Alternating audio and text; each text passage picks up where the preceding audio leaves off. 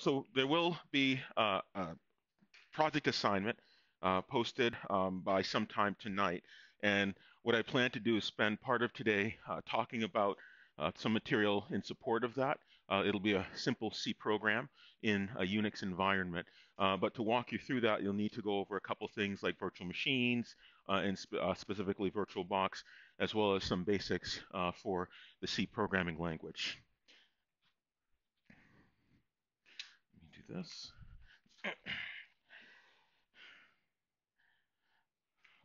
Where did I put it?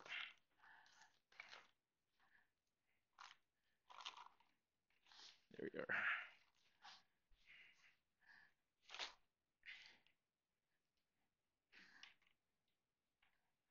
And so,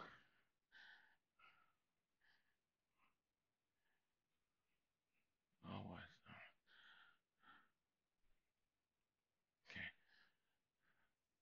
So the reading by next week, please go through sections 2.1 to 2.3 in the text. It doesn't seem right. Yeah, pages 55 to 74. And then on the Blackboard, I've posted some resources. One's a tutorial video and a tutorial document concerning the C programming language. And so let me ask, who has programmed in C before? C++? Okay, a little bit. Everyone else is what, Python, Java? Okay, so if you've done C, well, you already know it, but if you've done C++ or Java, you should already be familiar with the syntax for the C programming language. But there are some other constructs that are quite different. So why don't we start with that? And to do so, I will come out of PowerPoint here, and we're going to bring up our virtual machine hypervisor, VirtualBox. Has anyone used a virtual machine before? Okay. And so VirtualBox is available for free. It was developed, well, actually purchased by Sun Microsystems, and Sun Microsystems further developed it. And Sun was purchased by Oracle when it collapsed at the end of when the dot-com bust occurred. And so when you run VirtualBox, it will pop up and look something like this, whether you're on Windows, Mac OS, or on Unix. Question? Yes, you will. You will need to, and that'll be in the assignment. Everything you need to do. Yes. Question. I can't hear you. You can VMware. If you already have a license for it, then great. You're welcome to. And so the VirtualBox isn't the only VM hypervisor out there. VMware, their Fusion brand product is out there. Parallels is a Mac OS specific product. So you don't have to use VirtualBox, but I will talk a little about VirtualBox specifically because I don't expect you to pay for virtual machine software.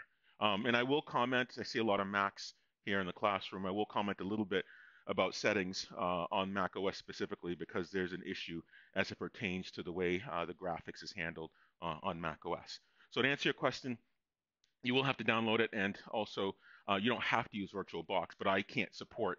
If there are questions about how Fusion or how Parallels works. Okay. All right. Any other questions?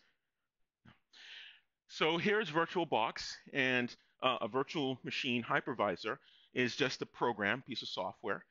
In this particular case, it's running as a user process, and it mimics or emulates a processor, and as such, or rather a whole machine, and as such, you can install an operating system on it. Now, certainly, this isn't the only way to have a virtual machine hypervisor, which is what the software is called that does this. You can also have one embedded in your operating system kernel running in privileged mode.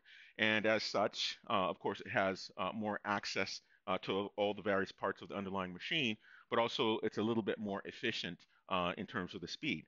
And then lastly, there's a type of virtual machine hypervisor where the hypervisor is the operating system, right? And so you would install this thing directly onto your machine, and then when your machine boots, it boots into the hypervisor menu, and then you're running these virtual machine instances directly from your boot menu.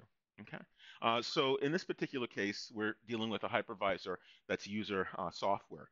So there's also a way to take a machine specification. So you can think of von Neumann machine or architecture as consisting of all the parts that we talked about. It has CPU, it has RAM, it has a kind of bus, it has I/O controllers, and there are I/O devices attached to that I/O controller. Now, all of this in simulation, the neat part is that you can now save it, right? And so if you wanted to package up an environment to allow people to run things for something like a class or maybe it's a work scenario, you can now say, okay, well, load this serialized or virtual machine description or state that has been written out to disk. Moreover, while this virtualized machine is running, you can also save it or create a snapshot, right? So let's say you're doing research in security, and you're going to be visiting some websites that could potentially infect your machine. Well, why not do that from a virtual machine? Because if you infect it, then you can go back to that snapshot or that written out state that reflects the state of your machine at a particular point in time. Okay? All right, so when you start a virtual machine instance, you're going to say new in something like VirtualBox. And one of the things it needs to know is what type of operating system you're going to use or install on this virtual machine instance. So you give it a name, some name, and you choose whatever name you want. You have to give it a path where it's going to store this machine. And this machine is also going to have a simulated hard drive. Now, that simulated hard drive we'll see in a few steps. There are two ways you can create this. One way will be slightly slower in terms of performance, but it'll take much less disk space. And I'll describe in particular more about that in a few moments. But the other is to specify the type of operating system product you're going to have, right? So, they have the major ones, Linux, Microsoft Windows, Mac OS, and so forth. So yes, you could install Mac OS on a virtual machine instance, regardless of what the underlying machine is running for the so-called host operating system. And so in my case, I'm running Mac OS. So that's the native operating system for my machine. That's the host. And then every virtual machine instance running some operating system installed on those virtualized instances, those are the so-called guest operating systems. So you can have Windows guest, you can have all the major operating systems, Solaris, which is Sun Microsystems, a version of Unix, Berkeley Systems Division or BSD, and so forth, right? You're all too young to remember. Anyone know OS2? No? Okay, you're all too young to remember OS2. Um, I'll talk about the history at another time. It was quite interesting. I loved OS2. But anyways, so you'd select the type of machine that you want to install, and this affects the layout of the disk because when you set up your hard drive in order to boot the operating system, it's very specific depending on the type of operating system you choose. So I'm going to choose Linux, and the version of my virtual machine, you notice you can choose all sorts of word sizes. So the two it gives you choices between is 32-bit and 64-bit. So let's say you have some legacy software you want to support, or if you have a 32-bit machine and you want to virtualize a 64-bit installation, you're going to realize a slowdown, but it will work. And so then you select your particular distribution. So let's say I want to simulate Ubuntu 64-bit. I would select that. Okay, so I hit continue. And now it's going to ask me how big should this virtualized or simulated RAM be. Now, of course, you can only have as much RAM simulated as you have physical RAM on the host operating system available to your host operating system. And so I have 16 gig of RAM on this machine, and I could, if I chose to, allocate all 16 gig or 16,000 roughly meg of RAM to this virtual machine instance. Now, when you do that, you want to be very careful, right? Because the virtualized memory that your virtual machine takes is going to carve that out of the available RAM on your host machine, right? And so if you have 16 gig of RAM and you give it 15 of those 16 gigs, well, everything else on your machine is going to run doggedly slow when that virtualized instance is running. So I usually like to give it, roughly about half, maybe 6 gig or 8 gig when I'm running it. All right, so let me just, for this particular example, I'm just going to give it 1 gig of RAM or 1024 meg, and I'm going to continue. So it's going to ask you about the memory. So this is where the hard drive is concerned. Now, of course, you want to create a hard drive in this instance, right, in your instance. And it says create a virtual hard disk now, right? So you can create a new one, or you can attach it to an existing hard drive if you have this virtual hard drive sitting around as a file somewhere on disk.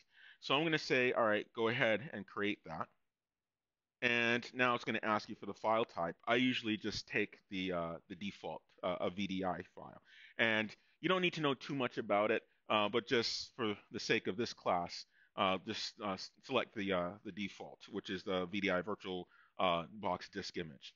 So if we continue, now these are the two ways you can allocate your hard drive, your virtualized hard drive, on this virtual machine instance. One is dynamically allocated, and the other is a fixed size. Now, if you make it a fixed size, and then you say select a hard drive size, a virtualized hard drive of say 20 gig or 30 gig, when it's fixed size, it's going to go ahead and allocate that space ahead of time. So that means you're going to get a 30 gig virtualized hard drive. Now, where does it get that space? It gets it from your existing hard drive on your host machine. And so if I have only 10 gig left, and I say create a 30 gig fixed size hard drive, it's not going to work, right? Because it's going to want to grab 30 gigs of the existing disk space associated with the underlying host machine. So a better way to do that is dynamically allocated. Now, what dynamically allocated, as the name implies, is that it makes that hard drive file bigger as time goes on, as you store more and more stuff on that virtual machine's simulated hard drive. That's a little bit slower than fixed size because if it's pre-allocated ahead of time, you don't need to do that work of growing it every single time you exceed the underlying disk size. Okay, so I'm going to accept the default, and so know that if you say fixed size, also the consequence is that your virtualized machine instance, if you tried to save it, is going to take longer to save, and that instance is going to be much, much bigger because it's going to include all the other pieces of your virtual machine saved on disk, but also that full 30 gig if you allocated a 30 gig hard drive for it. So please be careful with that. I like to use dynamically allocated. You're welcome to use whichever setting you want, but there's a consequence based on what setting you choose for the way your hard drive is allocated. Right. Any questions about this? Okay. So let's continue. And now we create the disk itself, and it asks you what the size is you'd like to make it. Now, of course, this is carved out of the available hard drive space on your system. So, I have, well, I don't have 2 TB. I know that. That's weird. All right. So it's carved out of your underlying hard drive.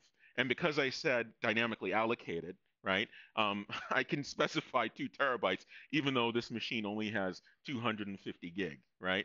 And because it's dynamically allocated, it allows me to do that. And it'll keep growing and growing and growing as I save more stuff. And then, I'm going to run out of space on the physical drive because I only have 250 gig, whereas the simulated machine can dynamically grow up to 2 TB, right? So you want to tread lightly here, and usually a few tens um, of gig works. I like to do maybe 10, 20 gig if it's a really big application I'm running, like dealing with a lot of data. Maybe I'll make it a little bit bigger, but I generally usually don't make it any more than 10% of the available hard drive space. In this case, I have 250 gigs, so I'd make it no more than 20, 25 gig. Okay? All right. So let's just choose a value here just to walk you through this. And I hit create. And now all of a sudden, I have a new entry here. And this entry corresponds to this virtual machine instance I just made. So if I double click on this, right, it's going to pretend or act like I booted a machine. And now I remember, when I was a kid and you bought a computer, the operating system came on some disks. And when you booted this machine, plugged it in, turned it on, put in the monitor and all that stuff and turned it on, it would come up and boot with no operating system. You actually see that boot sequence and it would say, this is not a startup disk. You need to insert your operating system installation, right? And that's the state that these things have. Typically, when you buy a machine now, it comes pre-installed with the operating system. So you're not used to seeing that, but you could absolutely do that, get the installation media, DVD, press out an ISO, what have you, and do that yourself. So I'm going to try to power this on. And what you'll see, it'll ask me for a disk, right? It's assuming that I have some installation disk available, whether that's an actual disk. I might put a DVD, attach it to the machine, and point the installation, the boot at that. or what's called an ISO file. An ISO is nothing more than an image. You could think of it as a bootable DVD that sits as a file on your disk, and you can point this thing to the ISO as well. Now, when you install things like Ubuntu Linux, and choose the distribution that you like, uh, one of the things you'll do, it's available for free, and you can download the ISO file. Now, you could either choose to download the ISO file and then point this boot of the virtual machine at that ISO file, and it'll start to load it and install as if you were inserting a DVD. Or you could actually burn a DVD from this ISO, and there are standard file programs on most operating systems that'll do that. And then once you burn this DVD, you can now carry it with you and then insert it and go through the install process. So I'm just going to boot the empty machine. Nope. What has happened here? Creating a process for, okay, all right. It didn't need to tell me that. All right, so actually it doesn't allow me to do that. Okay, very well. So it doesn't allow you to do, oh, there it is. It's running. Okay, so this is my some name virtual machine instance. It's running, and it pops up inside of a window. Let me change it to scale mode, and in scale mode, as you resize the window, so too does the virtual machine instance underlying it. So let me blow that up, and it says fatal, no bootable medium found. So that means the hard drive in this simulated machine, it doesn't have an operating system bootloader installed on track 0. So that first track on the outside of the platter, track 0, and that's where the system looks to run some startup program. Right, that startup program is something called the bootloader, and then it's the bootloader's job to then find the operating system and start executing that. Right? Okay. Any questions about this? No, makes sense. All right. So I the book provides you can save the machine or you can power off the machine and do all sorts of stuff. So let me just power off the machine. Uh, Simulated power off, and now I'm back. So I went ahead and there's something called an OVA file. That's a description of an installed virtual machine that has been saved in the off state on disk. And so when you create a virtual machine instance, you can actually import these so-called OVA files, and that's what you'll be doing using the one provided by the book's main book's author, and that'll get you right into a virtual machine instance. And the only thing left to do is to change the settings. So let's take a look at the settings for this virtual machine that I created by just importing the OVA file provided by the textbook author. So when you bring up settings, it's going to show you, let me see if I can blow that up. This doesn't allow me, oh, yes it does. It doesn't change the font, okay. So hopefully you can see this in the back. So of course, the machine has a name and it has a type and it has a version. Okay, great.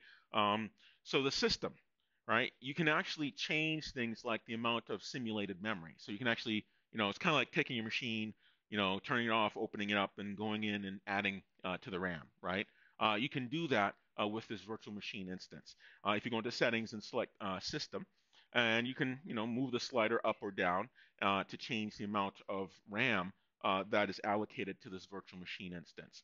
And I like to, take no more than half because I still want the rest of my machine running natively on the host operating system to run relatively smoothly. Because if you deprive it of too much memory, then things are going to be really slow because it's making greater use of the so-called swap space, that special area of hard drive where it puts pieces of programs when they can't fit in memory.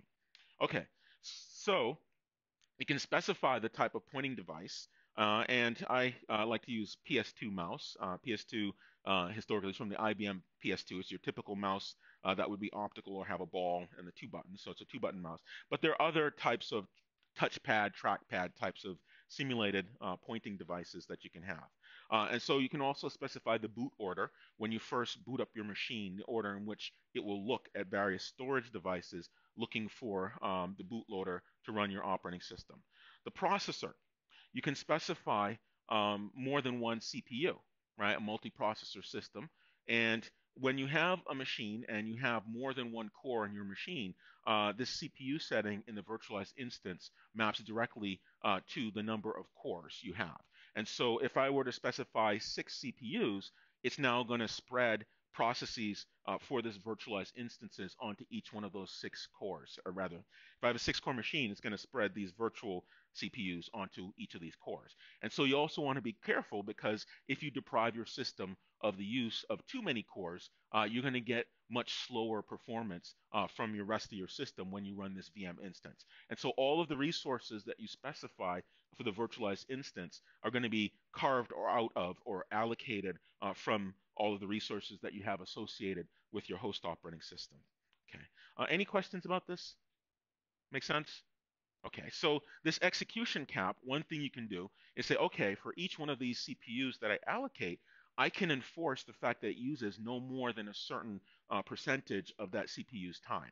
And so if I chose to, I could set the execution cap to say 25%, but give it all 6 cores, access to all 6 cores. Or you could choose to give it exclusive access 100% to a smaller number of cores. So please, when you look at this, look at how many cores your machine has available, and then go from there.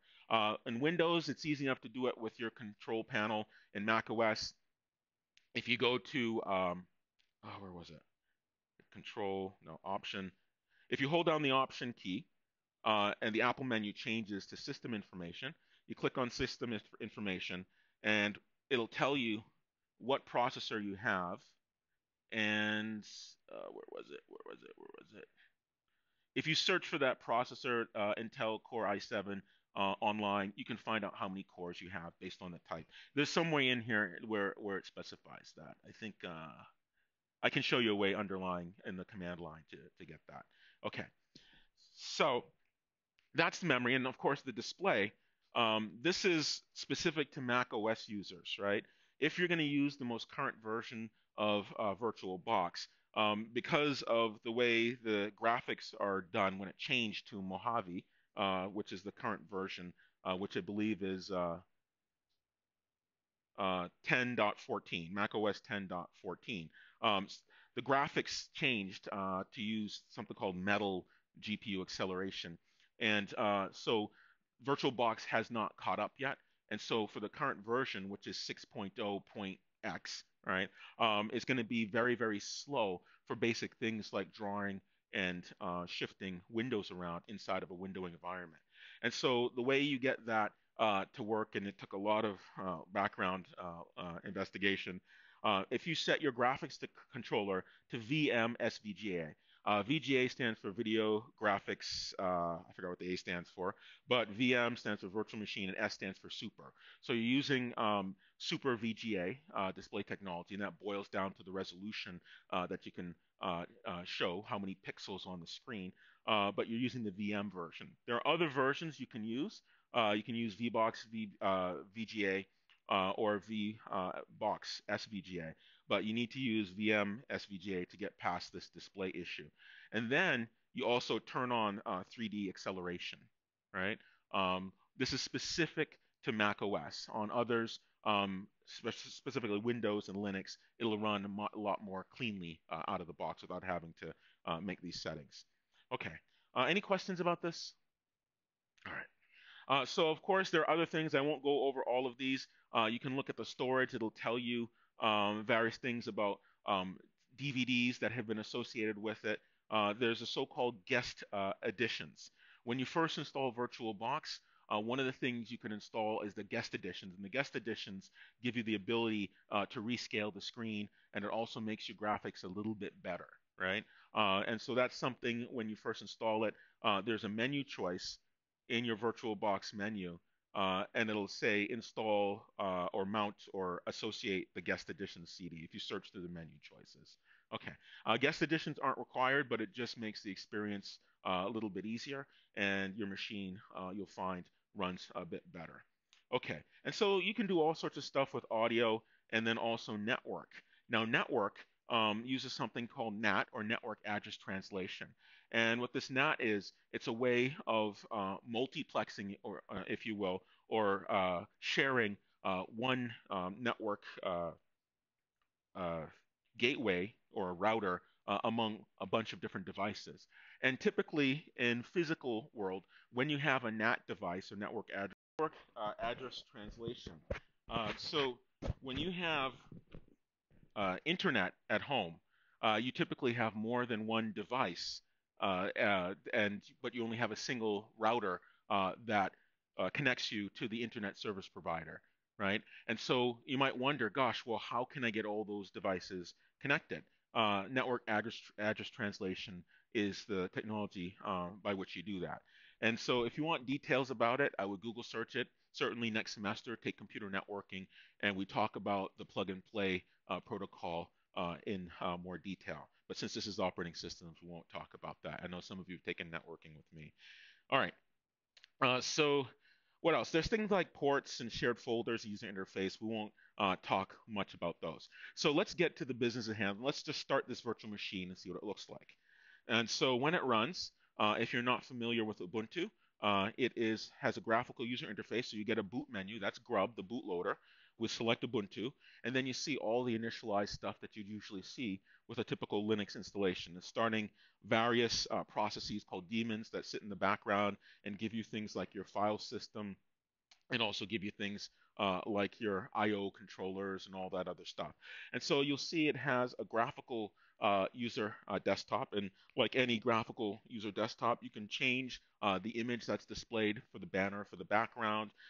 Maybe there's a favorite picture you like, what have you. You can change the colors and all that good stuff, right? And so it is exactly how it would look if it were a physical machine installation. And so it starts out, it has a single account. OSC stands for Operating System Concepts, and the password is OSC, Operating Systems Concepts. And you can change the password, and you can also uh, add new accounts if you want to. But there's a single account that also has administrative privileges. So let me type the password, which is OSC, and it boots into a graphical desktop. And it's a little bit slower than if you ran natively, but it still, does a halfway decent job.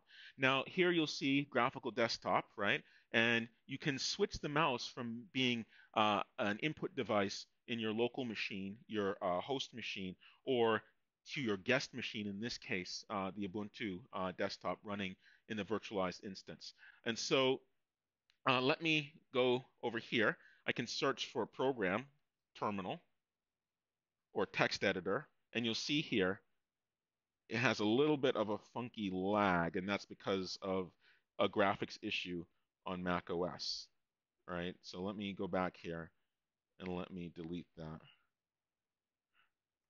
Terminal. There we go. And if I run that terminal, another way to do it is by hitting Option T. Everything has what are called hotkeys. They're keystroke combinations that you can use to quickly get at things instead of having to search or type names. Now, I'm just going to run this. So let me click on terminal. And oops, why is that on? So now I'm getting a phone alert. It's probably my wife saying, "Oh my gosh, did you see that?" So, um, why did that sound turn on? I apologize for that.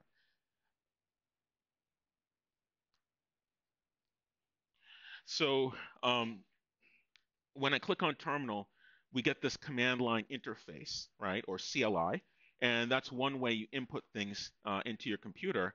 And what a command line interface does, and we'll learn about this a little bit more, and that's one of the things that I'll be talking about. Uh, it's how you input things into your operating system, one of the ways. When you have these icons, a so-called WIMP interface, window icon menu pointer, a graphical user interface, has those four components. When you double click on an icon, all it's doing is launching an application. Well, the CLI or command line interface does so similarly, but it waits for your command, right? So if I typed terminal, and this ampersand means run it in the background. Um, nope. Oh, come on. Which term? Right, so I can type commands on the command line and hit enter, and when I do that, it'll input this command and do something. So clears the screen. LS stands for for listing, list all of the files in the current directory. I can ask for help. There's something called the manual pages in Linux, and the manual pages are a kind of help documentation associated with each command. So if I type man for manual, ls, enter, a list of the directory contents. And it shows you what the command is, what it does, and the fact that it has a number of so-called options. So you type ls space, and you have a bunch of optional options that you can specify. And the options description is typically down below. So if I say ls-a, that says do not ignore entries starting with a dot. In Unix, if you start the name of a file or a directory with dot, it's a so-called hidden file, right? Um, L stands for long listing. So if we look down here, there's for the L, HIJ, the alphabetized L, use a long listing format, and that's where it'll show you or display all the full information associated with a file. It'll tell you the permissions, who owns the file, and so forth. So to get out of the man pages, you just type Q for quit, and you notice we go back to the command prompt. And this command prompt, you notice the cursor is blinking. It's waiting for you to give it a command, right? As we said before, an operating system is just sitting there waiting for something to do. If it has nothing to do, then it won't run anything, won't do anything. Now, certainly, because this is a graphical user interface, of course, there are processes that are running that are redrawing these icons, that are updating the time here. That's in this particular case, it's looking at the network, it's checking the battery status, and so forth. So while this thing is waiting for user program input, there are other processes that are in fact running all the time. One interesting one, so if I say clear, is PS, show me process listing. So if I said man PS, show me the list of all the processes that are running on the system. Quit. So if I do that, you'll see that there are in fact quite a few processes. PS, enter. Well, there aren't that many. PS-EF, right? Show me everything. There are quite a few processes. Some associated, LP stands for line printer. So there are a bunch of printer processes that are listening.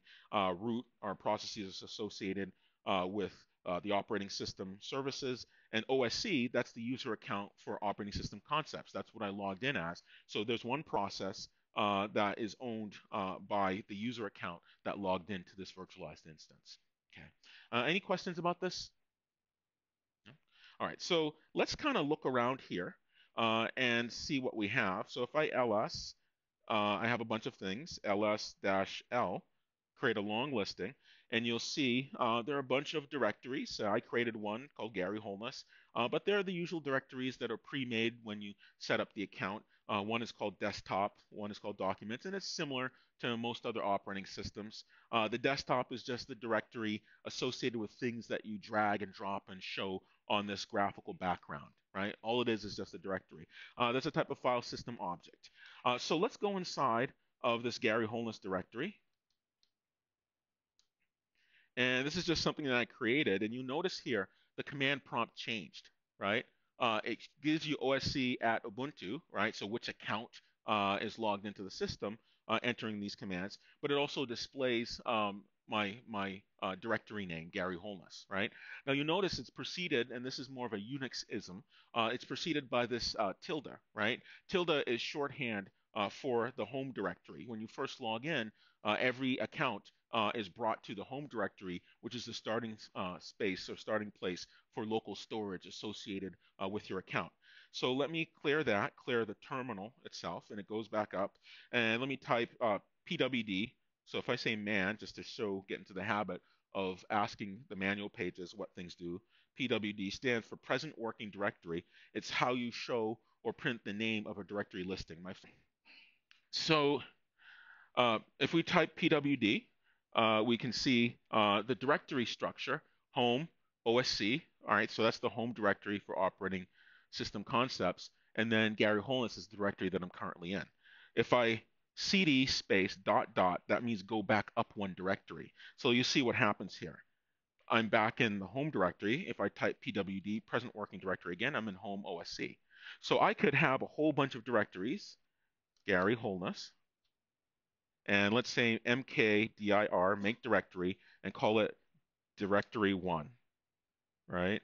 And let me change directory cd to directory 1, right? You'll notice here I'm inside directory 1. I can create another one, mk directory dir2. If I type cd, change directory to dir2, right, you'll notice my command prompt is telling me that I'm inside the second directory.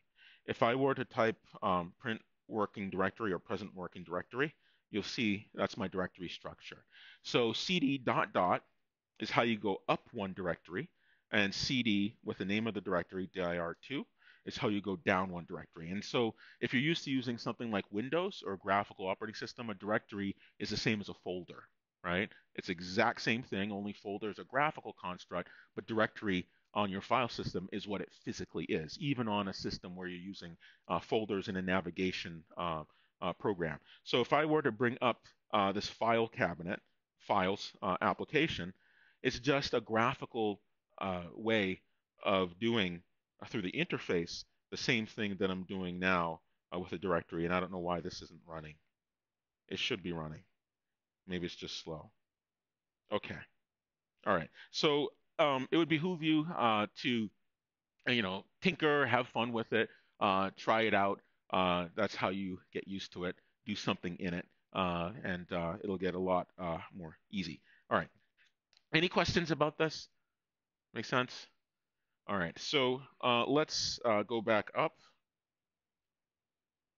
and go inside this Gary Holness directory, which is what I wanted to really show for this C programming part. And so in C, it's not like Python and it's not like Java. C is a so-called compiled language.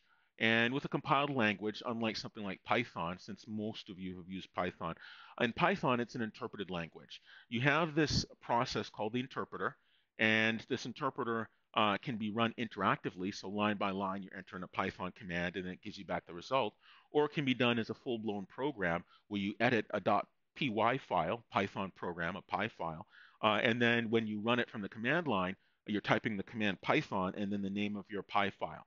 And when you do that, that Python command, that's running the interpreter that then reads the text of this Python py file, and then it reads it line by line and implements or follows the syntax or behavior of what has been written in this py file. With a compiled language, it's a little bit different. In a compiled language, you have a program called a compiler. And this compiler you can think of as a translator. It consumes or parses your C file in a compiled language, whether it's C, C++, or what have you. And it spits out machine code. Machine code are those sequences of ones and zeros that mean something to the processor uh, uh, that is the target of your program, right? So when you compile things, it's very specific to a certain processor. Now, Intel makes processors, Motorola makes processors, Texas Instruments makes processors. There are all sorts of processors out there. And when you compile something, you have to compile it or target it, as it's called, for a specific processor because each processor has a different understanding of what's called the instruction set. The instruction set is a particular pattern of ones and zeros that get the processor to do things. So when you're actually running a program, all your CPU is doing is it's loading the next instruction, right? If it's a 64-bit architecture, it'll load 64 bits at a time and then do what's called the instruction decode, right? And gets that from the instruction cache, and then that instruction decode gets it to do something. And that do something might be to set up an addition, to set up a division, an exponentiation, do a comparison, and so forth. Okay. So in a compiled language, you have this compiler, and one of the compilers is the C compiler, and it takes your C program, which is just a text file, and it chops it up or parses it and spits out machine code. Okay, so we're going to take a look at a very simple C program, and here I have a very simple one called Hello World with a capital W .C.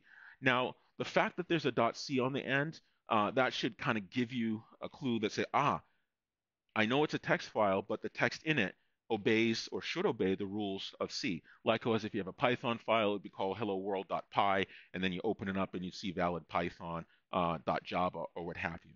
So I'm going to run, there's an editor called VI. You can use the text editor. It's called gedit, gedit. That's the graphical editor on Ubuntu, kind of like Microsoft. Uh, uh, what's it called? What's Microsoft Basic Editor called? I forgot.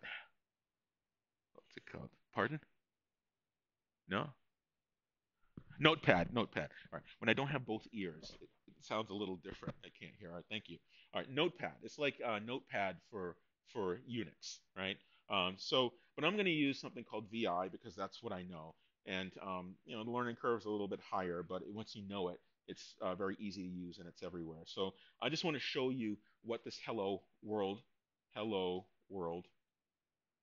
dot C looks like. So there are a bunch of things that you'll notice immediately.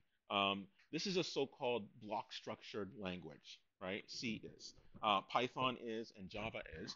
And a block is nothing more than a unit consisting of or containing a number of instructions. In C, you denote your blocks with an opening and a closing so-called delimiter. A delimiter separates the beginning of a block from the end of a block. In C, the opening delimiter for a block is open curly brace, and the closing delimiter is close curly brace. So you see here, this is a function, and it just happens to be called main, and it starts here at the opening curly brace, and it ends there at the closing curly brace. Now, of course, if you're used to something like Python, you don't have these. What you use is indentation. So imagine if I didn't have the open curly brace here, and I didn't have the closed curly brace, you'll note that these were indented, and Python uses levels of indentation. Everything indented flush to the same margin is going to be assumed to be within a block. So in C, it's very explicit. It says you have to tell me where that block begins and ends with the opening curly brace and the closing curly brace. The good news about that is that these don't have to be on different lines. Every piece of text you see here can be all on one line. It would make it difficult for us to see it and make or identify the different parts of it, but the compiler will merrily go along, no problem, right? That's just here, this indentation and this white space, meaning these blank lines. That's just here for our benefit because it looks nice. But C, the compiler doesn't care, right? Because everything is explicitly delimited. Now, in particular, another thing that you'll notice, this is a so-called strongly typed language, right? Python is a loosely typed or so-called late binding language. In Python, let's say you have a variable called a, right? And you said a equals 1, right? And that's it. Now, when it parses or sees that a equals 1 or chops it up, it sees the assignment equals, okay, I'm going to create a variable called a. I'm going to put a value, associate a value with it. And then once it sees the 1, it says, ah, this is an integer. If you said 1.1, it's, ah, that's a real number. And if you said equals open quote, hello, close quote, it's, ah, this is a string. Now, C does not do that. In C, you have to explicitly do what's called declare the types of your variables. You have to say, this is a particular kind of variable. So one of the things you'll notice here, you'll see these keywords like int. Int stands for integer. There's another keyword called float that stands for floating point. And there's another one called double. Double means double precision, real value, right? And the precision means how many words, if you're going to have one word or two words, in IEEE floating point representation, right? So you have to be explicit in C at the time when you compile things, explicit in specifying the type of your variable, right? And there's another one called char, right? char. That is a character, like an ASCII character. It can be numeric, it can be ASCII, it can be a special. Okay, so one of the things you'll notice here, char is an ASCII, is a single character, and you have to in C specify all of your types, right? You must. Now, the thing about C that is different from things like Java and Python is that C lets you do weird things because the assumption is C is that if you're doing something that's not standard, you must have a reason to do that. So it lets you. And so, that famous saying, with great power comes great responsibility. C definitely embodies that saying. So if you have, for example, this type, this star, and we'll talk about this next time, implies that this is a pointer, right? And pointer is how you deal with memory in C, right? We'll talk about that in great detail next time, next meeting on Thursday. But when you specify a type, all right, now this is a character, star means this is a pointer to that character. That means that whatever value this variable holds, it's going to be considered an address. So it's going to contain a number, that variable, and that number is going to be treated like an address or memory location where you can find a particular type of information. So in this case, char star means that you're going to assume this variable contains a memory address, or it's a pointer, to data in memory that's going to have characters. Now, what this will allow you to do is, let's say you have a piece of memory and that piece of memory stores integers, right? Well, what it's going to do, it's going to interpret them to the best of its ability to look like characters, right? And you say, gosh, well, that doesn't make sense. No, it doesn't. But you can do that in C, okay? All right. So one of the things you'll see here, this is a function, and this function is called main. And in C, main serves a special role. That is the entry point for what's called the C program loader, called CRT0.ASM. It's an assembly program. And every time you run a program, it has to start running from someplace. In Python, you have a main function, right? In just about every language, in Java, you have a main method in a class when you're going to run your program, public static void main, right? Similarly, in C, you have a main routine, and this is the entry point, or the first place that your program goes to run, and everything derives from main, right? So your C program, in order to run, has to have a main function. Now, that main function has two parameters. One's called argc, that's called the argument count. And so a lot of times in Unix, when you run a command on the command line, you can specify options for it. And these options control things like, don't just do a directory, do the long listing. Well, argc is an integer, right, int argc, and it's a parameter that main is called with, right, by your system. And this has the count of the number of arguments or options specified on the command line. Now, char star star argv, that says it's a pointer to character. Anything that's char star or pointer to character, char with a single star or asterisk, can be considered as a string of characters, right? A character array, as it's called. So what this says, it's a set of character arrays. So this is the actual text that's specified on the command line. So any program in C running on Unix, when you have your main entry point or your main function, you have to have these two parameters, because it's going to call your program, the operating system will, when it runs, with these two. Now, if argc can certainly be 0, and that is the case if you don't have any arguments you specify, and then char star star argv, in that case, will be null, which is like saying the nothing character. Okay? All right. So another thing, questions about that? Questions? Okay. Another thing you'll see is up top here, I have this number sign include, right? This is a so-called preprocessor directive. And you'll notice I have this hash mark, right? This number sign. Now, in some languages, number sign means this is a comment. In C, it means it's a so-called preprocessor directive. Now, what a preprocessor directive is in C, it has to do with the compiler. The compiler, yes, it takes this C program and it translates it into machine code. But one of the things it does is it can substitute things based on what's called the C preprocessor. So the C preprocessor is the first step of compiling. And what it does is it reads all these commands of the sort number sign include, number sign some command, and there are standard C preprocessor directives. For example, if I wanted to type a message, and let's say I was tired of typing hello world or type some character, I could say number sign define the word my message, and this in all caps. I did that on purpose, as some text, right? So what that's going to do in this particular case, let's see, let me go up. Escape. All right, what that's going to do, this number sign here, number sign include in particular says there are system libraries or system calls. These are functions, libraries of functions made available by the operating system that I can use as part of the environment offered to my program by the operating system.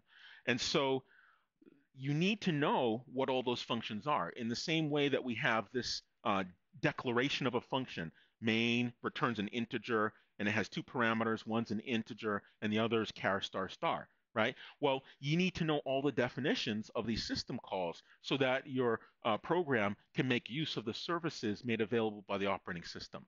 Well, one of the ways you do that, or the way you do that, is using this number sign include. And in this angle brackets here, stdio, standard IO, that's one of the system library's so-called headers. And a header is just a text file that contains a list of function declarations that you might have available to you. Now, this particular header file, standardIO.h, is part of the operating system, and this is that interface, if you will, between the system services for input-output between any program and the operating system. Okay? So number sign include standard IO. It makes available this printf function. You'll notice here, nowhere in this program do I define printf, right? I just use it, just call it. Well, that's because inside of standard io.h, which is inside or made available by the operating system, there's a definition of what this printf is, and then there's a library that's going to get combined with my program to make the full executable. And we'll talk about that next time as well. So this other number sign preprocessor directive, number sign define, what that does, it's a substitution. Sometimes it's called a macro, right? And what it says, when I say number sign define, I have some variable or text, in this case, my message, and I put that in all caps on purpose. That's because when I use it, I want to visually know there's something different about this particular thing. Now, the style is in C programming that every time you have a preprocessor macro, that you're going to use all caps for the name, right?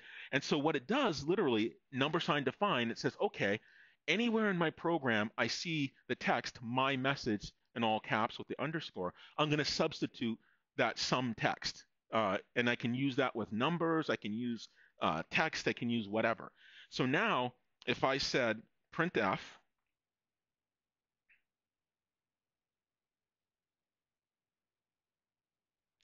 printf, my message, oops,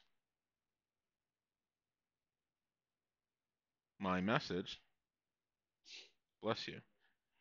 I'm now printing, it will substitute open quote, some text, close quote, wherever that occurrence of my message is. Okay, and that does two things. It makes your code a little bit more readable.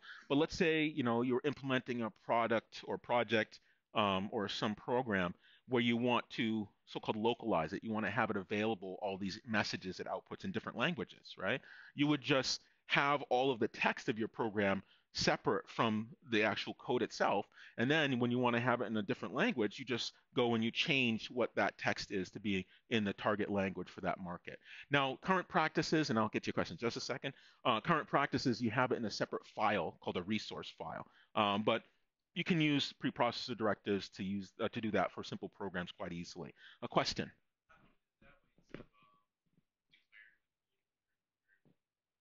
A global variable for, oh, for some text? Oh, because I just wanted to demonstrate using preprocessor. I could easily have done a global variable. Yes. And so, there's this, they kind of like the style, right? Some people, and I, am one of them, prefer to have text messages as preprocessor commands, whereas with variables, there's nothing wrong with using a variable.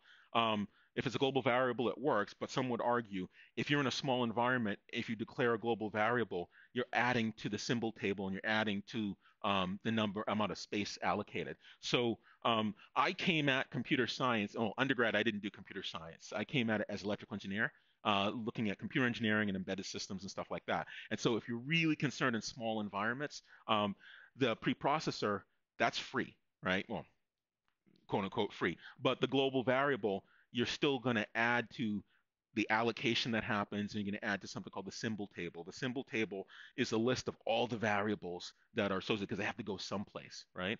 And so whether you choose variables or choose preprocessors, it's really just a matter of style. I, for one, am honest enough to admit the difference between opinion and fact. And so, depending on the environment, the application, and more so taste, you might do one versus the other. Okay.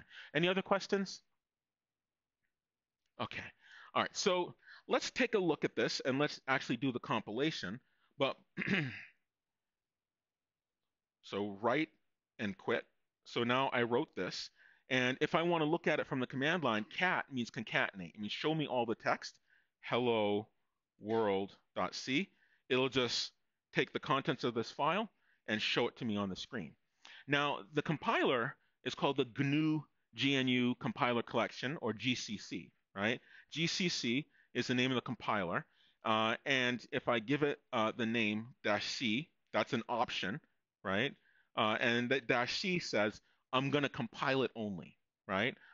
So say gcc.c, all right, I'm going to compile only hello world.c. So that says run the compiler, and the compiler's name is GCC. This -c says I want you to compile it, translate it into object code or binary, and the thing you're going to compile is called hello world.c. So if I do that, I'll notice that there's a file that gets created called hello world.o, right? That's the object file, right? But that object file isn't done yet. I have to take that object file, and remember that called printf. Printf does not exist in my program hello world.c. This is what hello world.c looks like, to jar your memory. So the definition of main, it's going to call a function twice called printf. That printf has to come from someplace. Well, I just got done saying standard IO, stdio.h. It has the definition. Now, associated with that is so-called system library, right? And the system library is a piece of code in the operating system that actually has the implementation of what that print function is. It includes a trap, right? It's a system call. All right, so the second part of this process, we first have the compile that says translate this particular program into object code, but it's missing the definition of printf. Now, the second step is so-called linking, right? And the linker is that program that will take the objects, both those that are from the operating system that contain the implementation of those functions, as well as those from your program. It'll glue them together into an executable, right? And so how you run the linker portion, gcc-o, right? The result is going to be called hello world. That's the executable. And the object I want to link together with the system object, so GCC knows where to get the operating system's side of it, where printf is implemented, and hello world.o. So it says gcc-o, link together all the system libraries referred to. I want the result to be called hello world, and that's the executable. And the object that I want you to paste into the system libraries is called hello world.o, which is what I just created. Okay? So if I do that, I hit enter, it comes back pretty quickly. And you'll see, if I do a long listing, hello world, that's green here, highlighted. And so one of the things the command line interface does on these graphical systems, it'll paint things in different colors to connote different things. In this case, green means executable. Okay. Any questions about this? All right. So when I run hello world, I'm going to say current directory, that's dot, hello world, right? And I have to get the spelling right. And hit enter, and I'll see hello world and some text. Now you notice some text is right there on the line, right? It looks kind of weird. I need to have a carriage return. So let me add that carriage return. So let me bring back up my message. And my message here, it doesn't have that \n. \n is carriage return, and sometimes on some platforms you have to have what's called carriage return line feed. That's an artifact of when things use teletypes, right? Carriage return means take the print head and return it to the left-hand side of the paper. Line feed means advance the paper, and so that terminology has stuck in computers. Okay, so let me save that, and let me now run it again. So I'm going to recompile it, retranslate it because I changed the program, and I'll talk about a little bit about what I'm doing when I hit the up arrow. So let me compile it, and then let me link it, and let me rerun it. And we'll see it now prints the carriage return line feed on each line. So I get the hello world, and some text, which is what I added through the preprocessor. Now, you might be wondering, well, how am I doing that on the keyboard, right? There's something in Unix command line interfaces called the history buffer, right? So if you type history, it remembers all the commands that you did from the first time when you logged in, and it numbers them. So if I said pwd, present working directory, and typed history again, it says pwd in history, right? History was the last thing I did. Pwd was right before that. Now, when I hit the up arrow at the command line interface, it scrolls backwards in time to all the commands that I did. It's a really nice, quick way to work using what's in your history buffer. And then now, when I scroll up using up arrow through that history buffer, I can just hit enter if I see a command that I used before that I like and I want to run it again, right? So that makes it really easy, and that's called the history buffer. Another thing you can do with your history buffer is do a query, right? So let's say GCC. If I say exclamation, exclamation is also known as bang, right? It's like something happened. That's a poor choice of example. Anyways, it is called bang. And if I say exclamation and the partial spelling of a command, GCC, it's going to go back through the history buffer, back in time, and the first instance it finds of something that contains GCC, it's going to play that automatically. So here I have my history buffer as GCC-O hello world.o. So it replays that.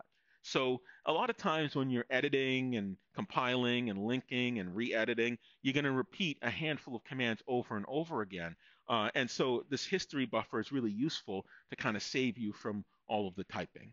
Okay, there's nothing wrong with doing it out, each time. No problem with that. But if it can save you keystrokes and make you more productive, that's fine too.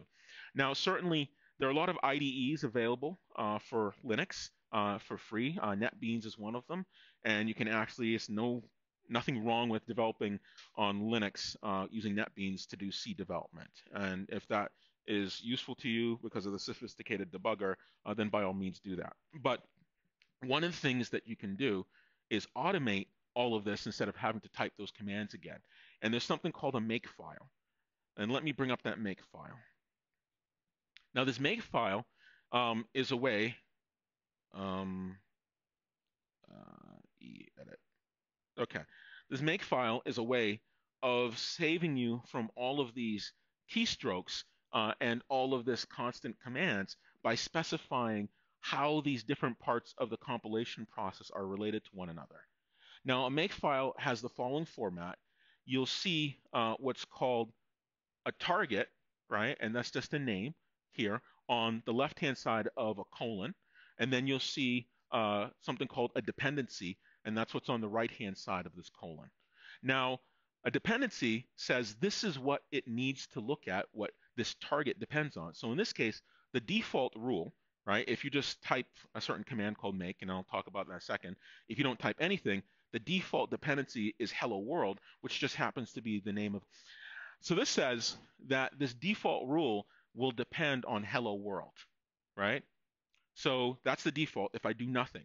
And this hello world is a target, right?